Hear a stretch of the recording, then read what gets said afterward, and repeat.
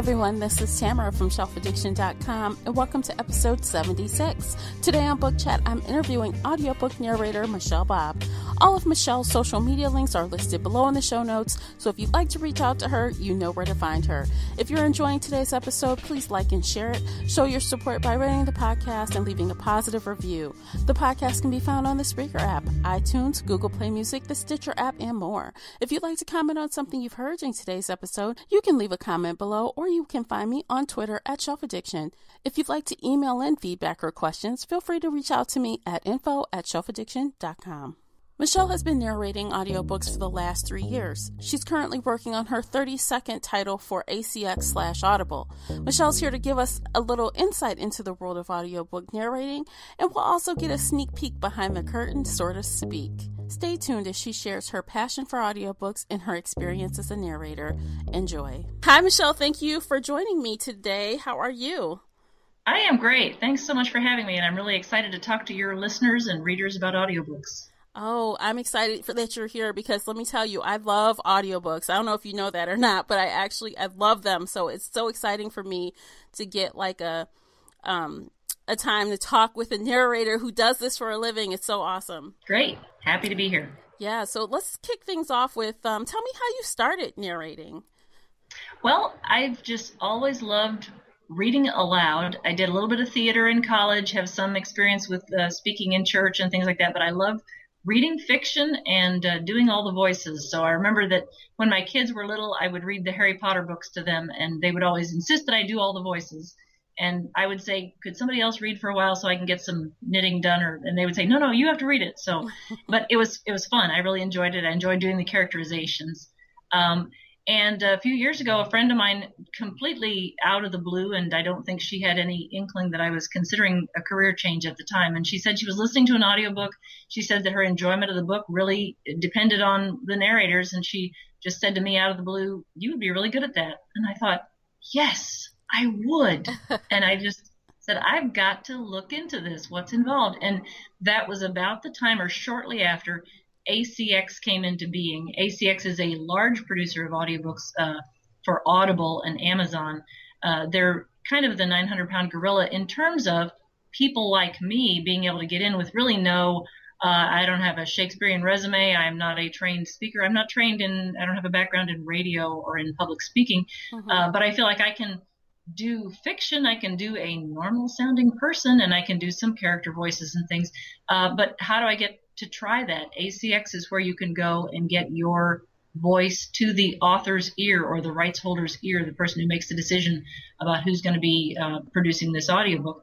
So that was an interesting thing. I mean, I had to go with finding out, for example, that audiobooks are no longer on CDs. They're no longer on cassette tapes. They're largely produced and just downloaded as MP3s and other forms of stuff you can get on the internet, so you don't have to get a piece of hardware and put it in a device. Mm-hmm. So that was a revelation for me, and learning what's an MP3, how do you make one. That's the level that I was at. So downloading the software, which I use Audacity, which is a program you can download for free. It's available online, and then just practicing with it for hours and hours and hours, and going on ACX where the authors post their script, a short audition script from the book, and you read it and upload it, and it goes straight to the author. And I love that. I love the egalitarian nature of that it's really open to anybody who wants to try it, and it's up to the author. It's their opinion. It's not authors like that. I think the autonomy and the independence of being able to choose, it's not all in the publisher's hands.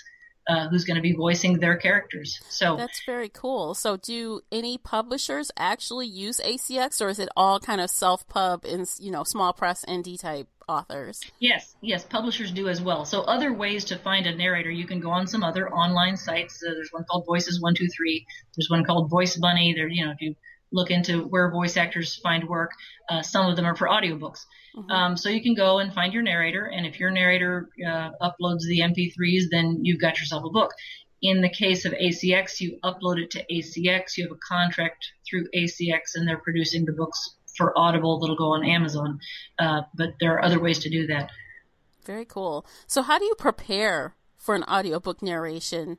Like, how do you work with the authors to kind of hash out how the character should sound and things like that? Well, first of all, I just read through the whole book, and I think if you're a good writer, I get the idea what this character would sound like. I know when you do a book review, you can just kind of see what this person is like. You can probably see in your head, if this book, this is the question I ask authors all the time, if this book is made into a movie, who plays this character? That's what I ask. And I've had them tell me someone that I don't know, and I'll go watch YouTube videos of her, because when I'm in the first few chapters, I may not know whether she's going to turn out to be the murderer or the fairy godmother or whatever. Right. But it's like, okay, you want her to sound a little sinister. There's something around the edges there. She's not as innocent as she seems or whatever. Yeah. So I'll ask them what actor or actress would play this person. And I'll try to think of that, have that person in mind. It's not that I'm going to be a recognizable, I'm not going to get sued for impersonating Brad Pitt, because I don't think that's going to be recognizable at all. Right. But I think it's that sort of character. It's that kind of person that they would play. Some people, if you think about it, they always play the same sort of person. They get typecast, maybe, Betty White. She's always the sweet, grandmotherly, but has the sort of salty, ironic sort of thing she comes up with. Exactly. If you told me Johnny Depp is playing this character, I would say, which one? The Willy Wonka or the Jack Sparrow or the Edward Scissorhands? Which of those types of people are we talking about here? But so that gives me a good idea of the characters. Really, when you have the narrator voice, which might be a first person or third person narrator, usually, rarely second, they'll get that in the audition script. I would hope that I'm going to be reading some narration and they're going to say, I like your voice, or I don't. Sometimes it's, I want someone who sounds older, who sounds younger, who does this or that. Tell me which character is doing the narration. Is it the older person? Is it the person with the southern accent? How much of that accent or voice am I going to have to do for the narration? So I get all that from the author. Sometimes I'll have to ask them about a particular line. Do you mean for this to sound sarcastic? Or does she really mean that? That kind of thing. So I'll have to check those things. But I get the book. I read the whole book. I send the author 9 million emails that some of them are things that seem like typos, things that may be dialect. Is that what you say out where you write? Or I had, when I did Linda Kozar's books, which are with a Texas accent, I said, how do you pronounce in Texas the word SYRUP,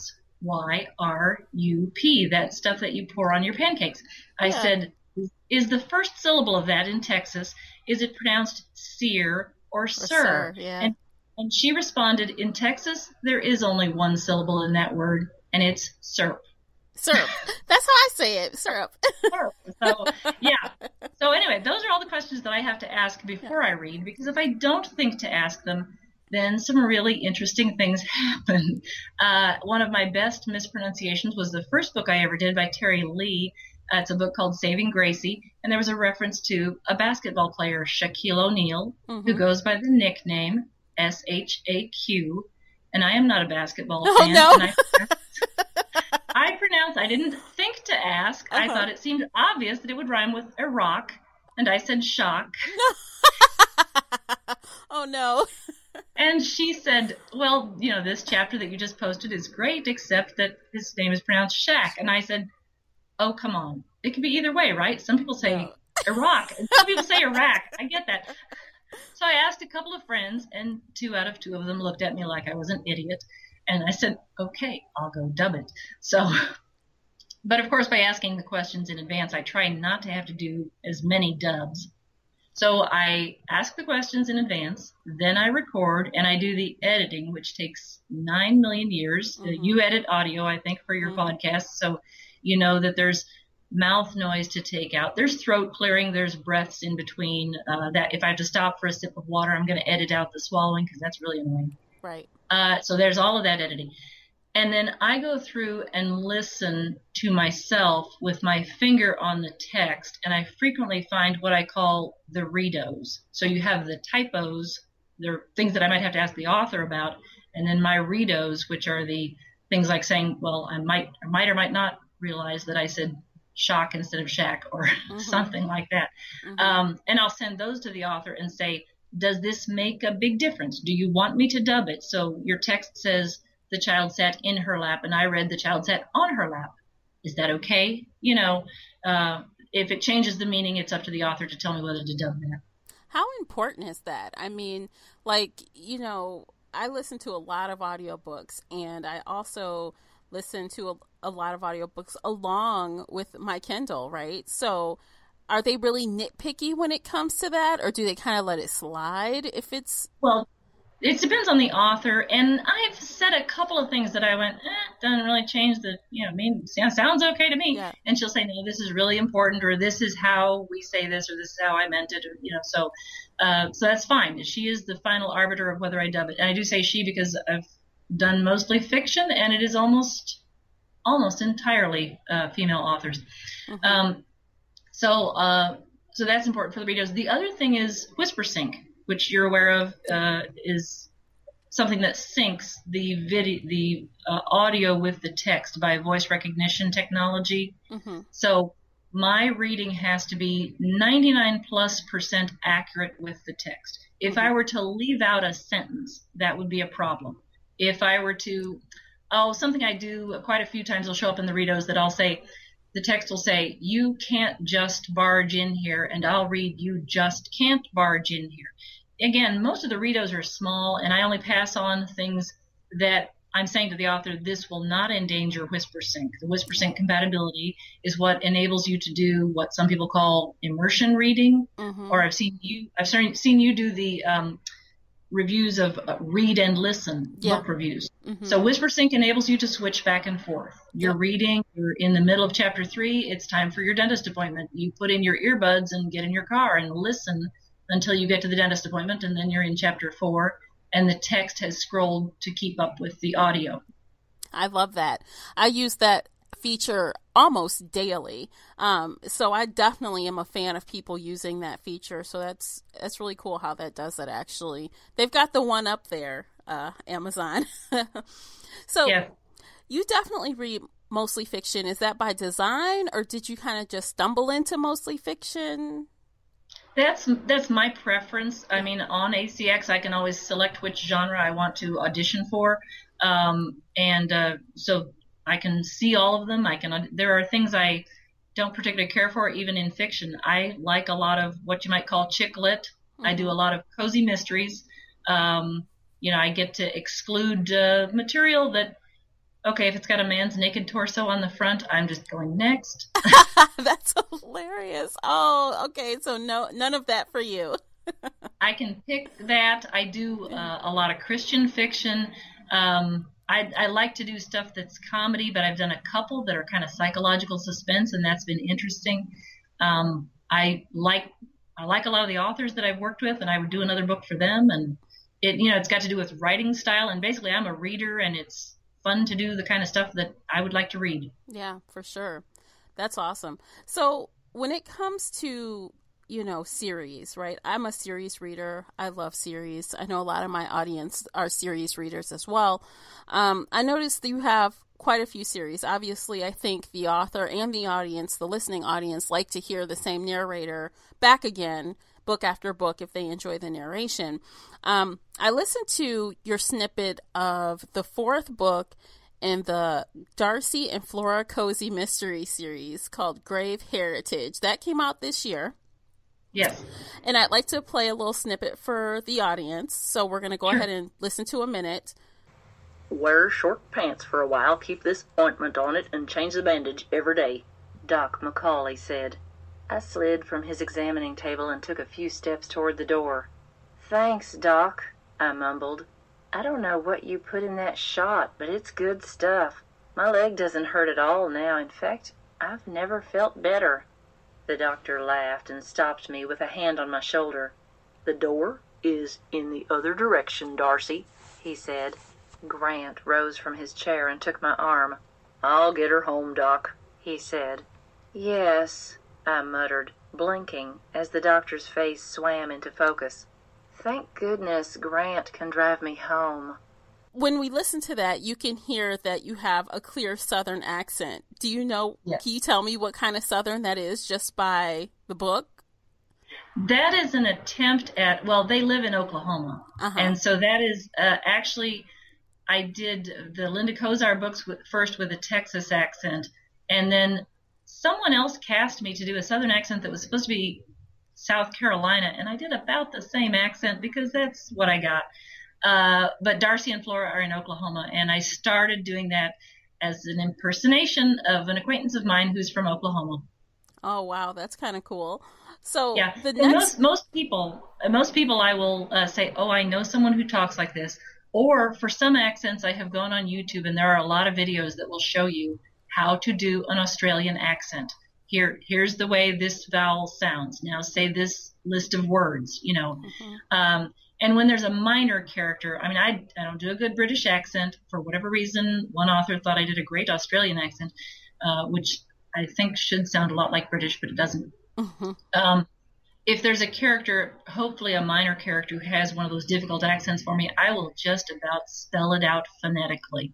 But in the case of Darcy and Flora and the Linda Kozar series, the narrator has that accent, and I got really comfortable to where I've done maybe 6 books with that accent where the narrator talks like that. Wow, that's cool. So when I was listening to some of your other samples, I flipped and I went to find something that sounded very different from that one. And I came across the Frankie Shoemaker Campground Mysteries. And Franny Shoemaker. I love yes, those. And I listened to Pete and Repeat. And I'm like, instantly, you know, I can play a little clip here for everyone, but instantly I could tell that it was like night and day narration from the other book, in my opinion. So let's go ahead and listen to a minute of that. Virginia was about to close the laptop but decided to check her sister's account, automatically entering the password. The screen showed 10 or 12 unopened emails, half a dozen ads for online clothing and photo outlets, 3 forwards of feel-good slogans and pictures from an annoying cousin, 2 notices from volunteer groups about upcoming events, and 1 from an unfamiliar personal email address that had just arrived. She clicked on it and glanced over it, then reread it carefully, leaning toward the screen. "Dear Val," it said, "I can't tell you how much I have missed you since arriving home. What an amazing time we had. My sister has tried to talk me into a cruise for years, and I always thought it sounded stupid. How wrong I was. I just got back from the business trip to Spain that I told you about, and I have to see you again. I have a short layover in Minneapolis on Friday. Can I come by right after lunch? I love you, Richard." Okay, so tell me what kind of accent that was. That I would call neutral. No, let me see. I'm sorry, I didn't hear that, and I'm pretty sure it's the part about Virginia and her sister, and she's opening the email. Yes, you're right. Yep. Okay, that's pretty much the way I talk. So those Franny Shoemaker is all supposed to be upper Midwestern, Iowa, Wisconsin, and she didn't want the Fargo type accent. She said normal Midwesterner. I said, I got that. Oh, nice. So being that, like, for example, both of these are series, how do you keep the voices sounding the same book after book when there's times in between where you're doing other projects? How do you recollect and bring that back so it sounds the same? Well, I can go back and listen to them. I have all those files on my hard drive. But basically, I have a person in mind for each of those people. So in the Franny Shoemaker, I would say Franny Shoemaker is my voice. That's the way I'm talking right now.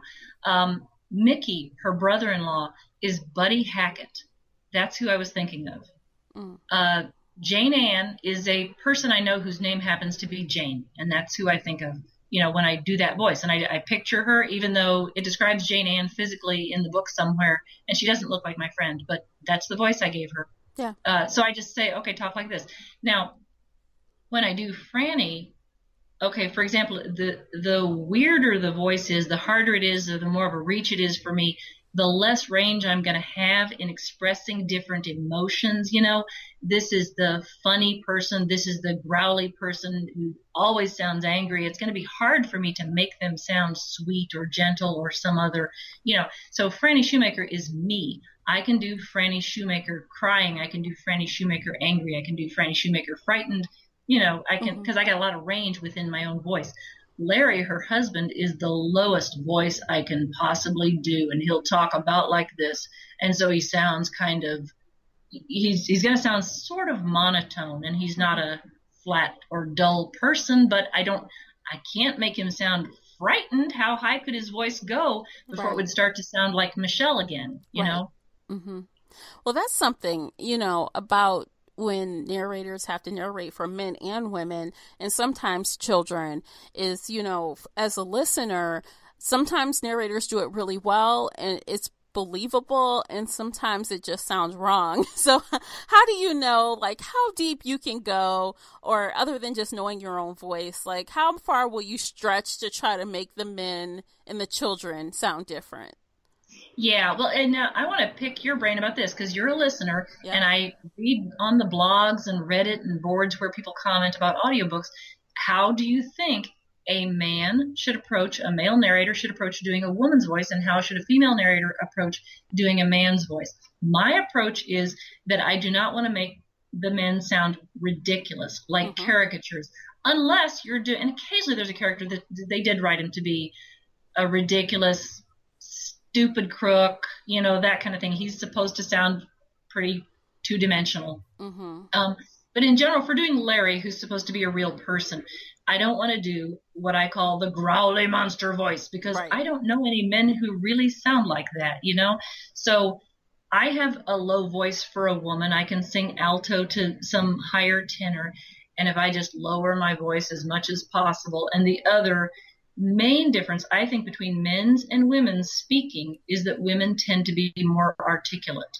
So you can, cue the caveman jokes if you want to, but I've heard of speech therapists and people who will advise men who want to sound less effeminate to, it's more of a grunting, it's more of a soften all of your vowels, but when you pronounce things precisely, you tend to sound more feminine. Okay. So you can do, and I've done a couple of women's voices that are low, particularly old ladies and that kind of thing, but you still keep the articulation. Or you can do a man's voice who's higher. Think of a squeaky man's voice like Don Knotts when he does Barney Fife. Okay. That may be before your time. But, some villains like Voldemort will have a really high, sneering, evil voice, but you can still make him sound like a man, So I don't know how to describe that any better than to try to demonstrate it in 9 million different ways.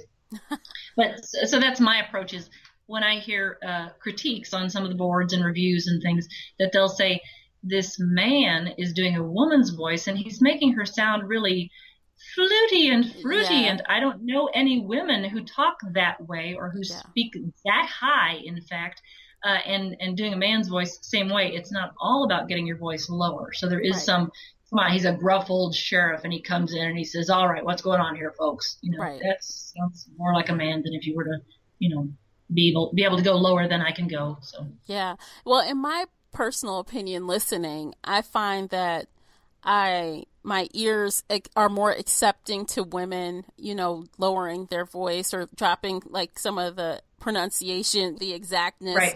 I accept that easier than I accept a man trying to do a woman, because sometimes they end up trying to do this falsetto thing and it comes across horribly, or, like you said, it's just too extra, right? Women don't generally talk in that sort of way. So personally, I listen to a lot of women. I think more women narrators than men. It's very hard for me to find one where I just am like awed by their ability to do a woman's voice. But there are a few out there. I've got to admit, a couple, here and there. But I definitely think it's easier for women. That's my take on it. Yeah. But I think the main thing about reading a book, and I've had a couple of authors who even request, look, don't do special voices. Just read it as you, because you realize, of course, I'm reading the book where it's going to say, blah, blah, blah, Franny said, blah, blah, blah, Larry replied. If I didn't do any voices, you would figure that out. And so some of them prefer that. And I get what they're saying is when you get too over the top with your characterizations, we say you don't want to be cartoonish, or I would say you don't want your voice, your portrayal to be distracting. Okay. If people are like worried about the narrator's, mental health or whatever, that it takes them out of the story is the thing you worry about.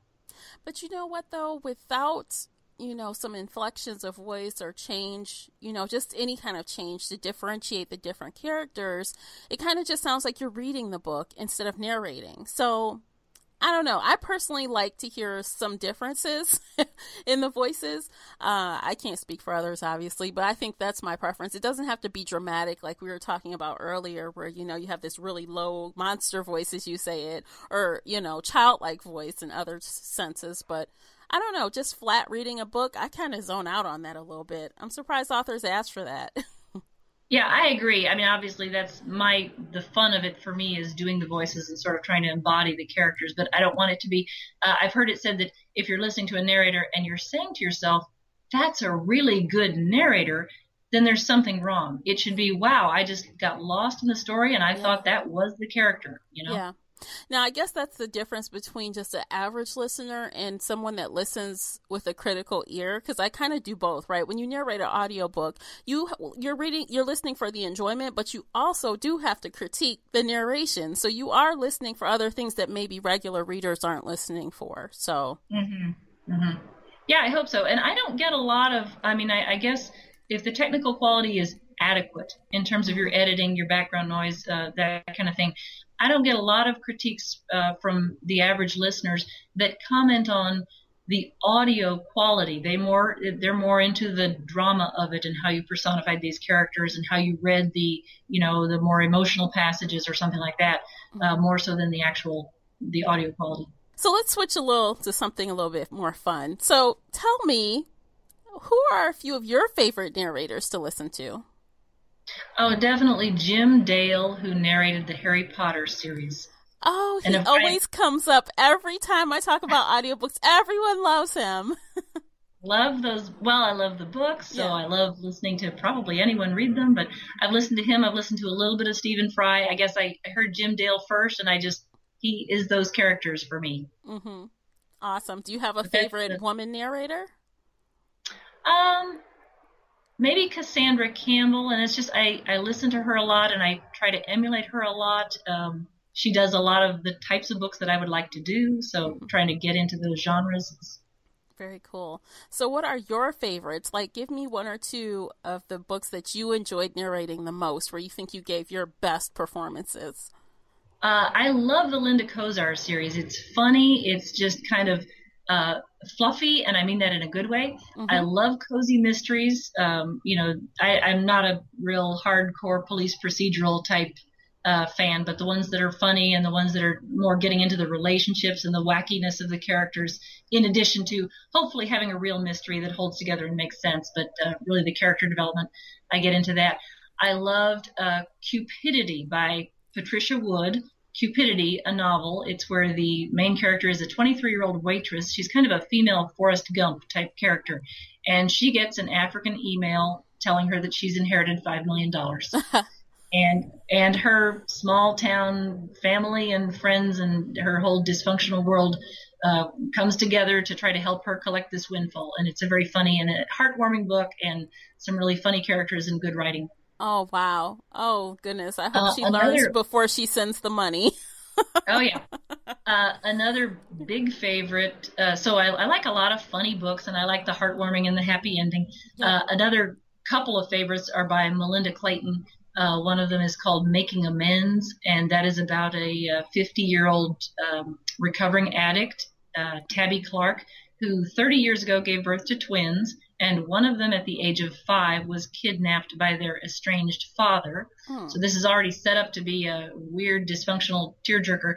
And he's not been heard from since. Now, 30 years later, in Chapter 1, he resurfaces on the morning news. He's been arrested and accused of killing the father. Wow. So that book's going to go in all kinds of directions, and it's really very emotional ups and downs. And the author in that case is a former psychoanalyst, and she writes, I think, very good fiction about people dealing with their past and how they either excuse and rationalize their actions or are overly critical and blaming themselves or how they take responsibility or deal with it. So that's really good. Oh, wow. That sounds good. Okay, so do you have any advice for those that would like to get into narrating, as a professional? What advice would you give them? Well, with ACX available, I think just do it is my main advice. There are a lot of other sites where you can try it. ACX has been, I can see myself still getting better. It has been a great opportunity for me to get some work, do some books, keep developing in different directions, getting, in terms of the drama, the characters that I select, getting better in terms of the editing, the technical quality. I'm still learning about it. So not to, spend too much time thinking about it. You do some reading, some research, figure out how to set up your home studio and so on, and then just try it. Awesome. So let's talk a tad about the money, like for Audible, the royalties versus, per finished hour. Because I know people who are interested in narration probably want to know a little bit about that. So can you share a little bit? Yeah. So when you do a project on ACX, you can, I post a profile on ACX, then the authors can shop. Or if they're looking for narrators, you can do a Southern accent or female narrators, whatever. And on my profile, I can list a per finished hour rate. Per finished hour rate for narration means how much am I going to get paid for every hour of finished audio. If it's a 9-hour book and I'm getting $100 per finished hour, it'll be $900 to do the whole project. Simple. Royalties is where I would get a percentage of the sales of the book, and that's for a 7-year contract is what they do on ACX. Standard is to get 20% of the royalties for the 7 years. So when I'm looking at a book, and this is really hard to figure out how much you're going to make. Unless you take a per finished hour, but if you take royalties, I would love to narrate a Harry Potter book for royalties. That'd be great. Mm-hmm. Otherwise, if I spend a month and a half on your book and it sells 5 copies in the next year, well, then that was not such a good deal. Mm-hmm. And so for that's been another learning process for me. And I'm fortunate that this is a second career and it's not a real high pressure thing as far as the money. So I've just had a lot of fun learning about that. But I'm looking at, as I try to get with bigger authors, bigger projects, and maybe become a better judge of not just the quality of the writing, because all I can read is the audition script before I say I'm willing to do this book. Right. But the quality, the background, the platform of the author, whether they are on Facebook, what their Amazon profile looks like. I can't see what their sales of their previous book have been, but I can see how many reviews. It's like, well, you got 500 reviews on that book. That's sold a lot, Right. If it's only got 3 reviews, it may have sold millions, but boy, yeah, not right. many people write reviews. So that's what I'm trying to assess before I sign on. Oh, that's some good information. You guys listen to Michelle. She's got good stuff. Okay, so I guess that's about it for today. Why don't you tell everyone if they want to get in contact with you as far as narrating their book, how can they find you online? If you go to acx.com and you can sign on if you're an author, and it says search for narrators, you can actually search by name for Michelle Babb, or like I said, that's where people would search based on what accent or gender that they want. I'm on Goodreads. I have an author profile on Goodreads as Michelle Babb. And I hope you're going to post a link here on your blog or on your podcast somewhere to all of my projects on Audible. Yes, there will be an Audible link that you guys can click in the show notes. So, yes, indeed. Yeah, that's where your readers and listeners can go, and you can actually listen to sample audio, read the little blurb for each book. Oh, is there anything else you'd like to add before we sign off for this episode? That is about it. You guys, if you have questions for Michelle, please leave them below. And she'll reply back to you directly or tweet at her on Twitter. Are you on Twitter, Michelle? I am on Twitter, and on Twitter my handle is Face4Audio, FACE 4 AUDIO. Awesome. So you guys know how to find her, and she'll be answering any questions that are posted on the video. And that is all. So it has been a pleasure. Thank you for talking with me today. Great. Thank you for having me. Thank you for tuning in and downloading today's episode. If you are enjoying the Book Chat episodes and would like to show your support, there are a few things you can do. First, you can head on over to iTunes and give a positive 5-star review. You can follow me on Twitter at Shelf Addiction. You can follow the Shelf Addiction podcast on Spreaker, the only place where you can listen live and get broadcast notifications so that you never miss a live episode. Most importantly, you can share the podcast with friends and family that love books and audiobooks. Thank you for listening, and until next time, happy reading.